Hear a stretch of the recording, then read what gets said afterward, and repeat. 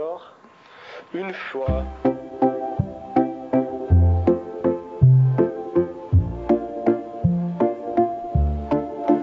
All I want is the best for our lives, my dear. Portland, Maine, the rolling coast, nice cool breezes from the ocean, and the birthplace of one of America's most prolific poets, Henry Wadsworth Longfellow.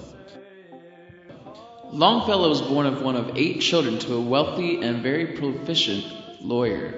Throughout his early education, Longfellow displayed a great knack for the literary arts, and as the age of 13 came around, he published his first ever poem in his local Portland Gazette entitled The Battle of Lovell's Pond. The poem and its lyrical meter was a creation to honor his maternal grandfather Peleg Wadsworth Sr., a great Revolutionary War general. During his tenure at Bowdoin College, Longfellow continued to expand his literary horizons. Upon his graduation, the institution offered Longfellow a professorship on the condition that he travel to Europe and extensively research modern languages. He did so and became Bowdoin College's first modern language professor at the age of 19. He later joined Harvard University as a master language professor under similar conditions. Throughout his many travels through Europe, Longfellow acquired a great taste for many foreign languages, including Latin, which assisted him in being the first American to translate Dante's epic poem, The Divine Comedy. This, in turn, solidified Longfellow's place as a great literary figure. Throughout his own many works, Longfellow was a master of allegory and lyrical poetry, utilizing simple rhythms and rhymes of a song-like meter, and his present surroundings as inspiration for his work.